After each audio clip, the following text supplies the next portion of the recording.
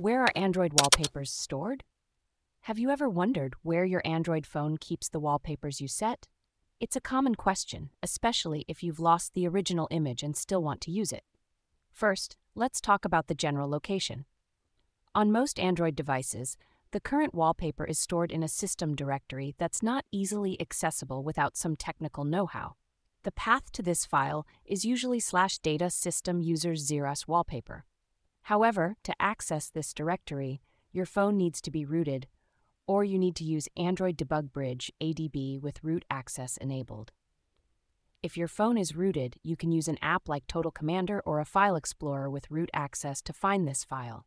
If not, you'll need to enable developer options, enable rooted debugging, and then use ADB from a computer to access the file.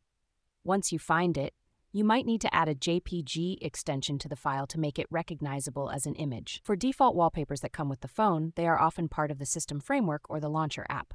You can find these in directories like /system/framework /framework-res.api /drawable-nodapi-vflash, or within the launcher app's files in /system/app/.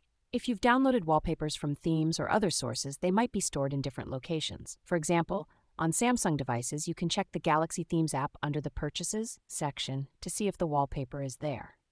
In Android 14, the process remains similar, but you might need to dig a bit deeper due to changes in file system access. The principle of accessing the /data system /wallpaper directory still applies, but you may need to use ADB or a rooted device to get to it.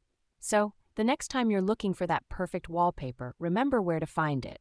It's just a few technical steps away.